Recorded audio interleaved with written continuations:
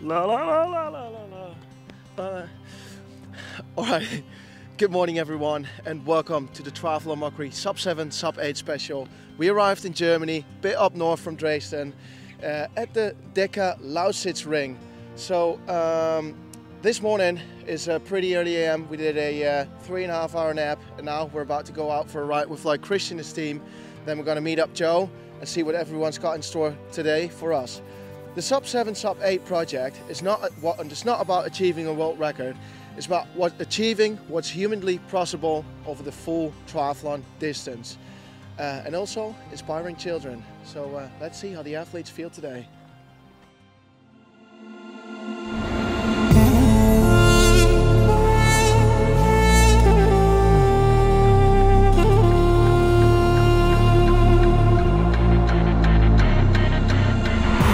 Managed to sneak in.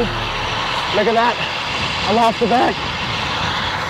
Kristian doesn't know that I'm there, but I'm gonna gather some data and pass it off to Joe because I need to sort my man out. Okay, let it be known. I'm working hard when I ain't on the phone. This ain't a home, this ain't a phone. Grind never stopping, I'm keeping it cold. Unlocking the door with the holy key. You supposed to be this close to me, and hopefully you understand G.O.D. Maybe this cold and I'm talking like no degrees. This ain't a fluke, I seen it way before it ever happened. Cruising around at 47 km an hour into the headwind. Ramping up that average on Strava. And I'm gonna do a turn in the front for a bit, but first I'm gonna settle in. Running, keep on gunning, stop the fronting on your words. It's what you hear, not what you heard. I'ma hate on every verb. I'ma show you what it's worth. Every day I'm on the earth till they put me in the dirt. I just did a turn on the front, but it was too hard, they said. It was too spiky. Until they put me in the dirt. Said I'ma get into it first. Said I'ma get into it. Yeah, here we are.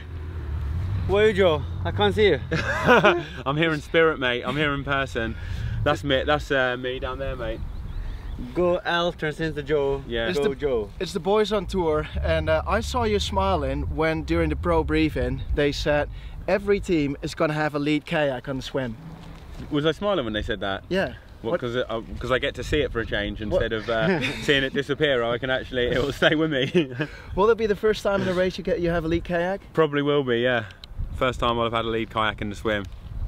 Alright, so very last minute we just did some practice as maybe I'm switching in for Kristian as one of the pacemakers. We did some practice racing in Amsterdam.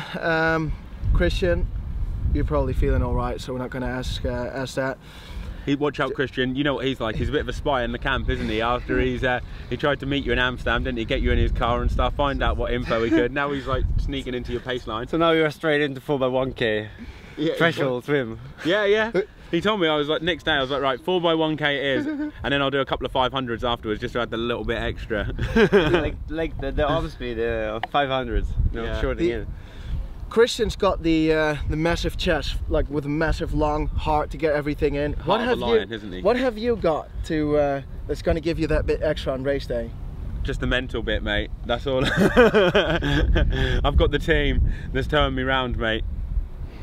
That's what's going to give me the extra. All right, he's got the team. The is there? What do you think though? Because our team hasn't been practicing together. Like, what's the rumours in your camp?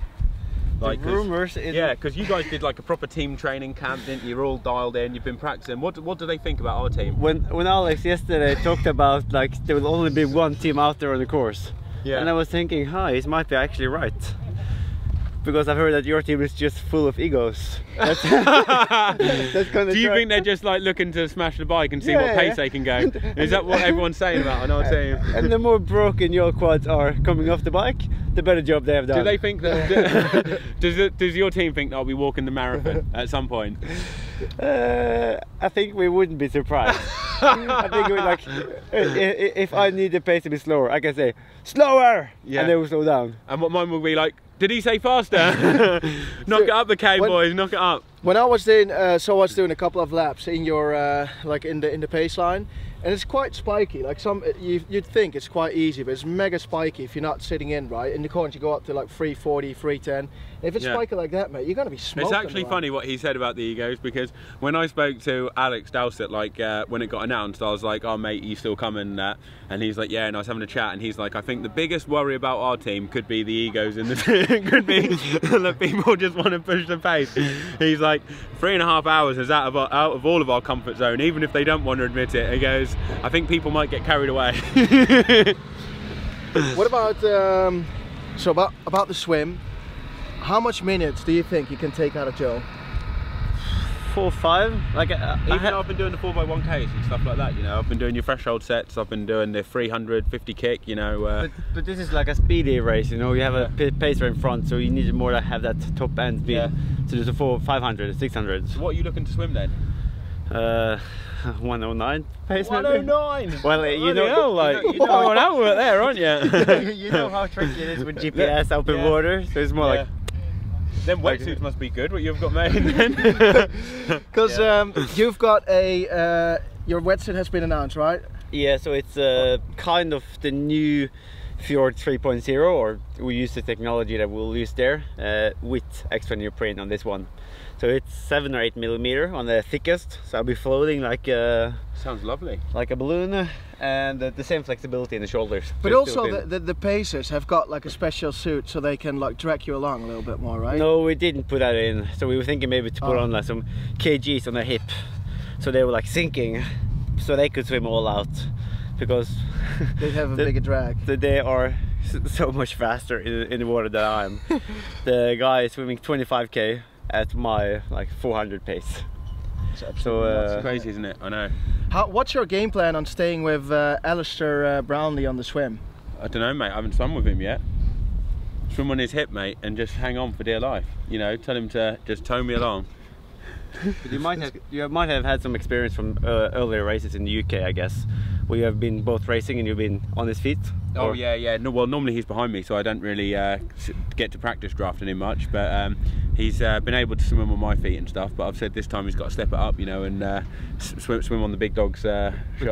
Just be careful, don't go on his hip, because then you can get the. Well, you must have swum on his hip before, though, haven't you?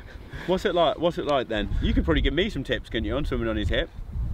Is he a violent swimmer? I would say go on the feet, don't go on the hip. He dunked that guy though, didn't he? In one of the ITU races, didn't he? Were you in that one when he did it? In Leeds last year. Yeah. Do you think he'd do it to me?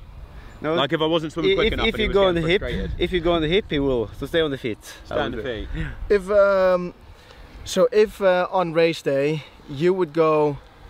Would you either both go sub 7, you would do, for example, 6:55, and Joe would do 6:54, or both over 7, but you would beat him?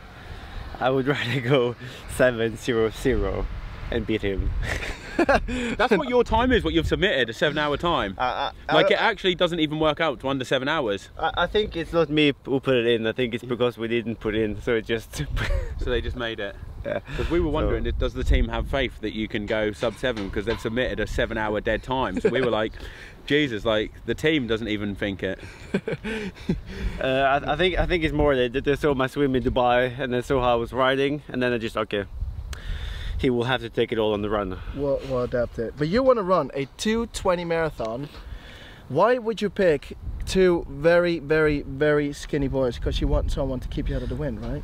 Yeah, and that is a good point. You want some guys who get much shelter from them boys.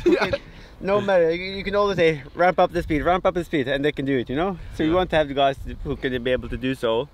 But I guess I'm looking more at the 3:25. No, I'm not coming. Walk through. Okay, I will. Okay. He's got to go. He's past his bedtime. He needs an afternoon nap.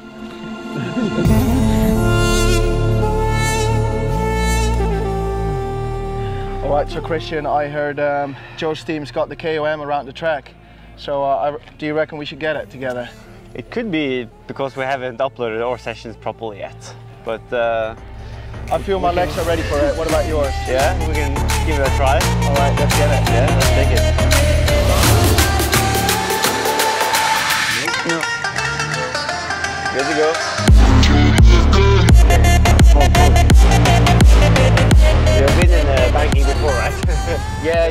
we just did a couple of laps, 150 k's an hour through that bend. It's right.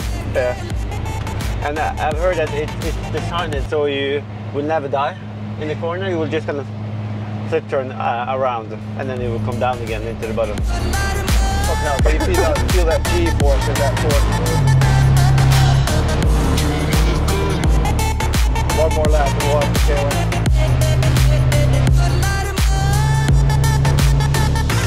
Do we have the KOM now? The average 130 k's an hour.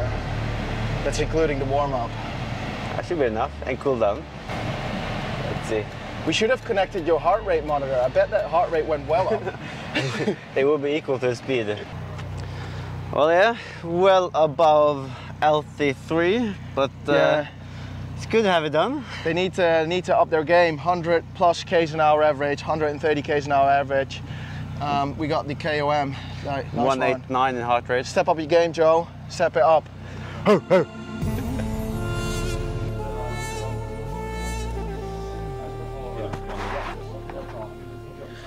Right, Pepe, these are cyclists, they're always pretty serious. Let's put them on the spot and see what they've got to say about some very important subjects. All right, Michael, so I've got a tough question. In the peloton, and cyclists are always speaking about triathletes, like they love triathletes. They're great at cycling, running, swimming. What is it what you love most about triathletes? That they're average at 3 sports. Joe, we've been training for months, all winter. Finally got announced. You're one of the guys going top 7, and I'm not on the pacing team. What's going wrong? Mate, like, I heard your agent told me you weren't available for it. Why is that? Why? I'm here. Would you rather ride yourself with like shaved legs but no socks, or hairy legs and high socks? Shaved legs and no socks. Yeah, shaved legs is too good a look to avoid. The high socks is, I've come from swimming, so like high socks isn't something personal to me. How many watts do you think I lose there with my hair on my calves? 7 to 10, that's the number we throw around. Really? Yeah. 7 Shaved legs and ankle socks. Shaved legs and ankle socks. All right, last one. What's the biggest aerodynamic gain a triathlete can get off you? All right, went around the track today. I managed to do like 53 k's an hour. If someone's off the team, you know where to find me. Yeah, you're the guy, mate. You know, Bloom's team flew someone in from Derby. There was no need to do that if they'd known what they could have had. Is there? If you know, Kristian, if you need someone, hit me up. Would you? What's the thing you love most about triathletes? Because cyclists always love triathletes. I can hear in the peloton. What do you love most about triathletes?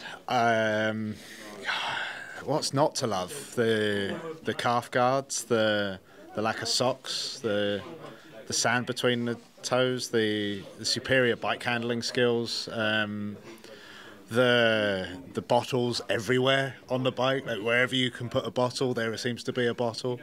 The transition, like running with a tri-bike, like it's beautiful. So we gain a lot of knowledge, a lot of data, a lot of speed, a lot of free miles on the Strava. It was the first day here at the sub 7, sub 8, and we're heading home. It was a long day. Thanks for watching the Triathlon Mockery channel, and make sure to like, subscribe, and share. We'll see you tomorrow. Back for a new video.